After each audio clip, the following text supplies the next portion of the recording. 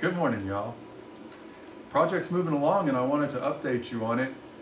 I've got something that I did 2 days ago that's kind of exciting to me. I like the way it worked out.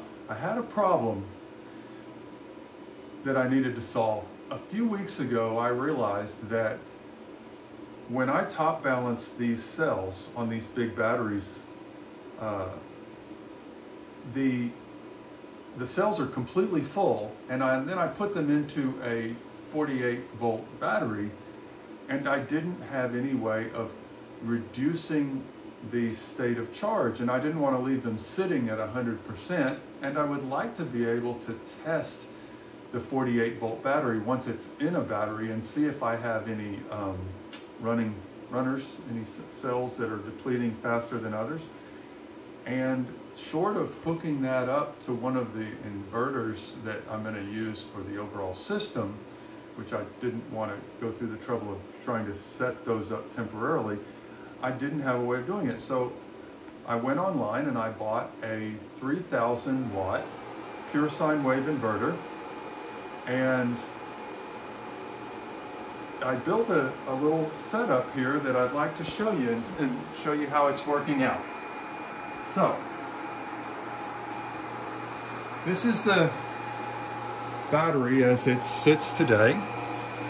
It's all complete, and this is the device that I put together to help me deplete the energy once the battery is together. So, let me show you how this worked out. So these are the cells, and they're, I've shown you in previous videos the wiring harness that I made, how I installed the BMS in these wooden boxes, and you can go back and look at those videos if you're new to the channel. But this is how it's gone together. It's pretty neat. I have a 4-gauge jumper wire here at the end, and in a previous video I had shown you building the wiring harness. I had taken this Ceplos BMS has a -9 wire, a 9-cell negative wire, and an 8 positive, which in the end it goes to the same location.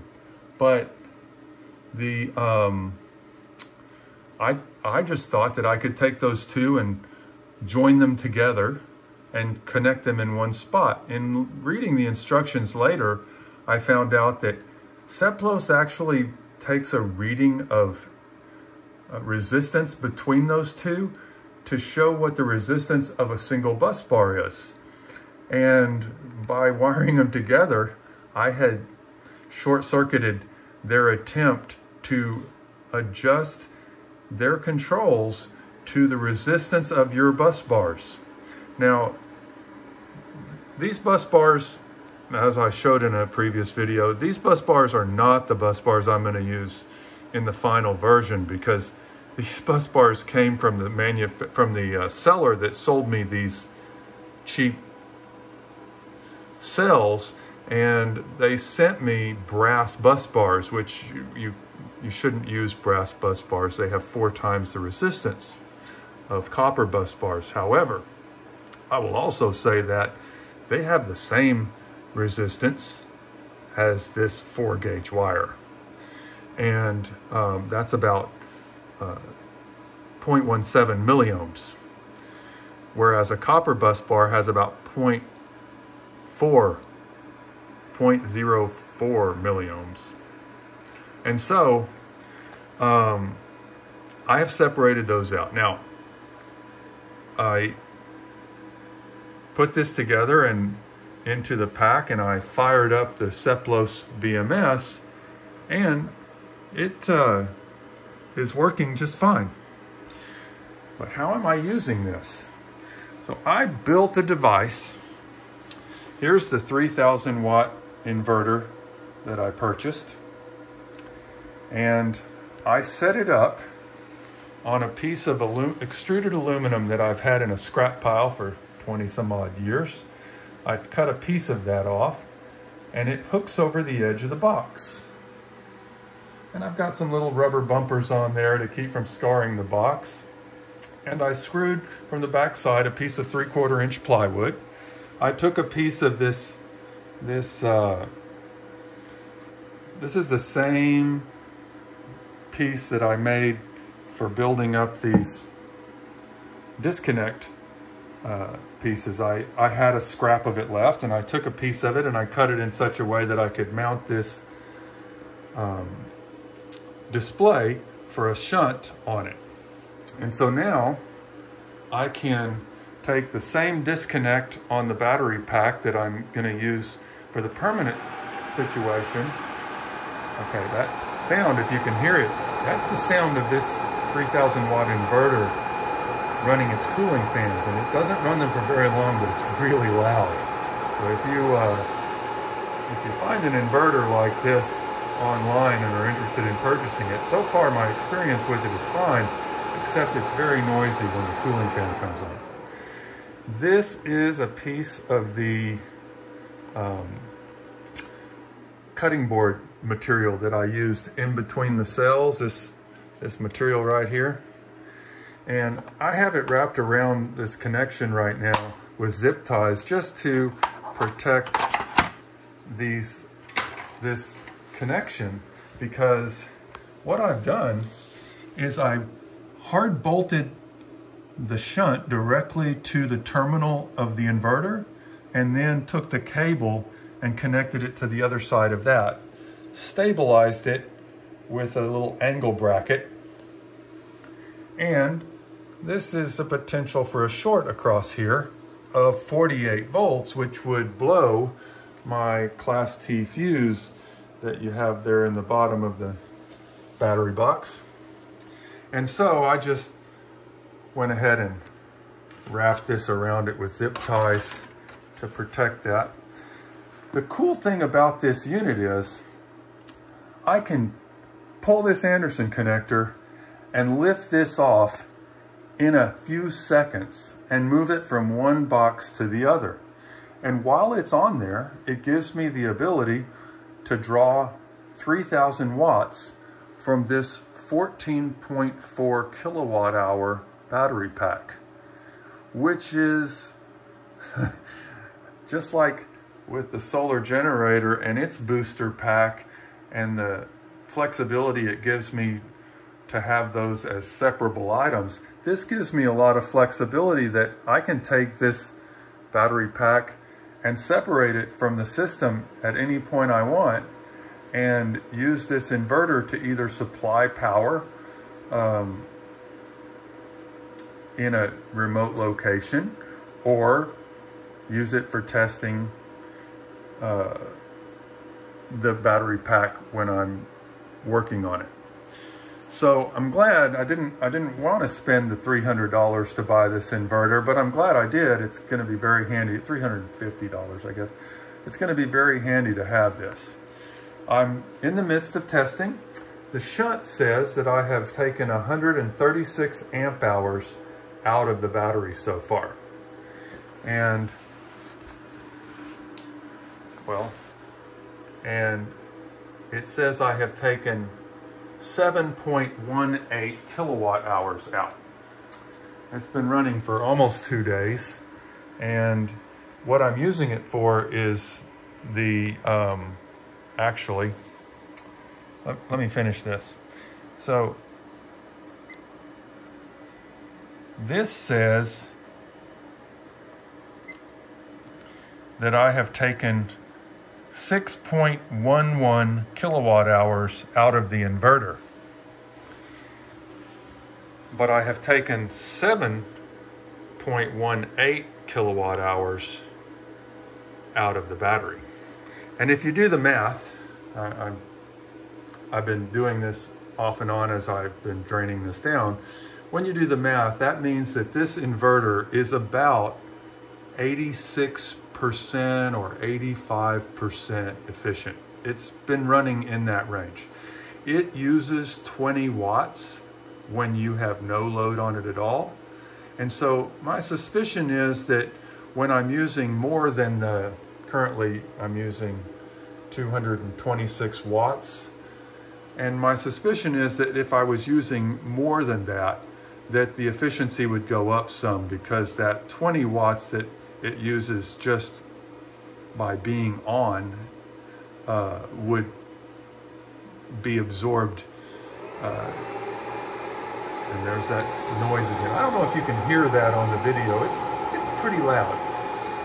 All right, let's move along. I have the display here for the Ceplos BMS, and you can see I've got some labels that I've added here to make it a little easier to know what those 4 buttons are. But it's showing a pack voltage of 52.34 volts now, and it thinks that this battery pack is 200 amp hours by default. It doesn't change that until it has run through a complete cycle of the battery, and then it's going to learn that this one is really closer to 268 or something like that. Now, when I go look at cell voltages, it looks like the cell voltages are really even. Not bad at all, until you get to cell number 12. Yeah, I got a runner.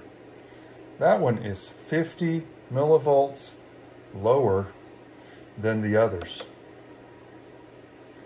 All the other cells are equal, except for cell number 12. Now I have these labeled.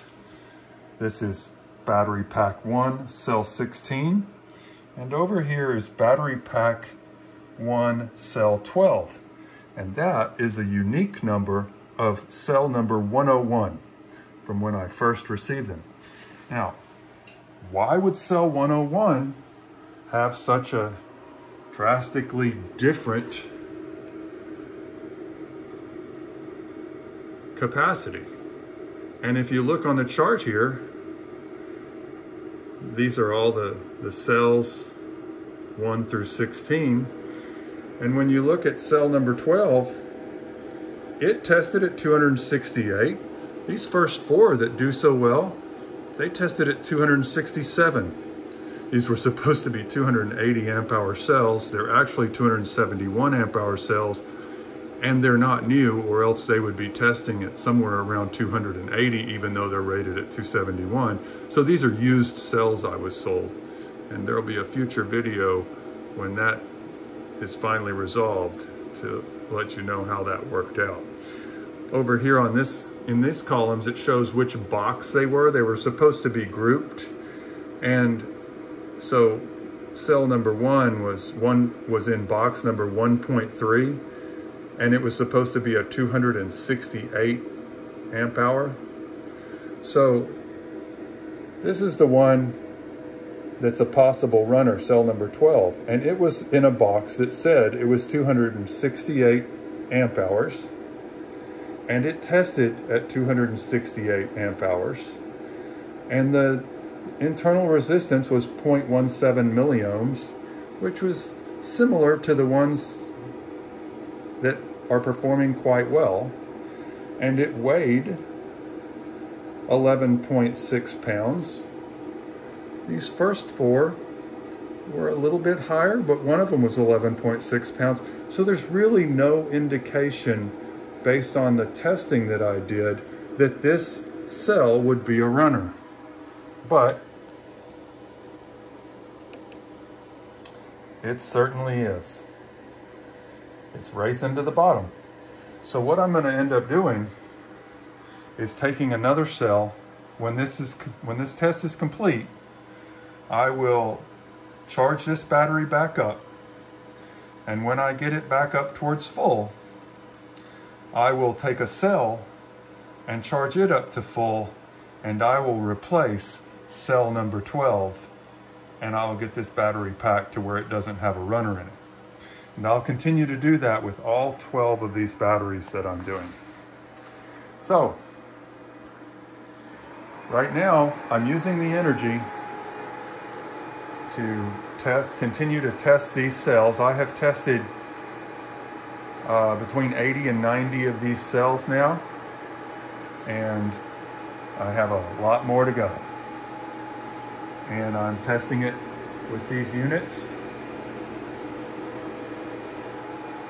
I was going to make a video on these units that I'm using, and I'm glad I waited because I have one other power supply here, and this one is now dead. There's a rectifier circuit that has fried on it, even though it was only being used at 3.65 volts and 5 amps, and it's supposed to be 0 to 60 volts and 0 to 5 amps. But after a month of testing cells and charging cells for testing, it quit working. And so I'm working with the seller now to figure out what to do about that. And of course, after a couple of days of talking to them, there's a lot of back and forth about how surely I did something wrong. But as I work through it, it appears that they're going to go ahead and take care of it, but it is now the weekend in China, and we'll talk to them again on Monday. In the meantime, I'm really happy with this setup. I just wanted to make a video and let you see how it's going and how this project is progressing. I have started to frame now on the solar shed. The weather's cooled off here and it's very nice out. I've gotten some a small pile of very expensive lumber, and I am about to head out and start framing up some walls for the solar shed and moving this project forwards. So thank you for being with me on the channel. If you watched this far on the video, surely you can hit that like button, and I hope you've already subscribed, and leave a comment for me. Let me know what you think about what we've gotten done so far, and I love that interaction. And we'll talk to you on the next video. Thanks.